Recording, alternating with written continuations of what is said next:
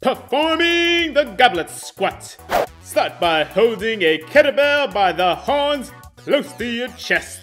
Place your feet wider than shoulder width distance with your toes pointing upward. Begin squatting by pushing your hips back, inhaling and not allowing your knees to cave inward. Keep your chest and head up and your back nice and straight.